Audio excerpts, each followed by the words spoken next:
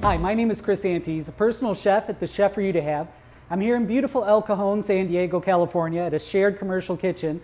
Today I'd like to be showing you how to make a strawberry, goat cheese, and spinach salad. So to start out, I've got some beautiful baby spinach lettuce. It's been nice and washed and cleaned. And now for a dressing, I've got this strawberry sauce that I made that I like to garnish it onto a dessert or something like that. But we'll use that to make a wonderful dressing. So I'll add a little more of the puree, and it's just a puree of some strawberries with a little bit of sugar. So I'm not going to add any more to that, but I am going to add some vinegar, and what I like to use is this coconut vinegar. It's not sweet, but it has just a really wonderful flavor. And then last, we'll add just a little bit of some salad oil.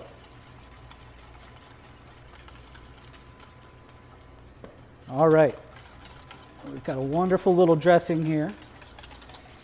And then what I like to do, I like to toss my salads in the dressing as opposed to just drizzling it on. So we'll add some to our spinach here. And grab some tongs, mix it around. And it's always best right before you serve it.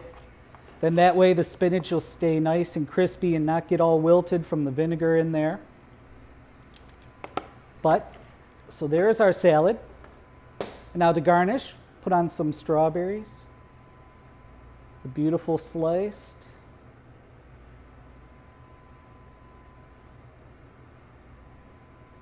And we'll add a little diced tomato. And some thinly sliced red onion. And then to finish it off, we'll add the goat cheese. I like to grab a little chunk of it and then just break it up.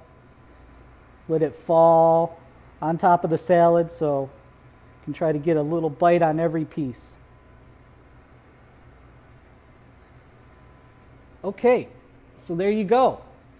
It's a strawberry salad with goat cheese and spinach.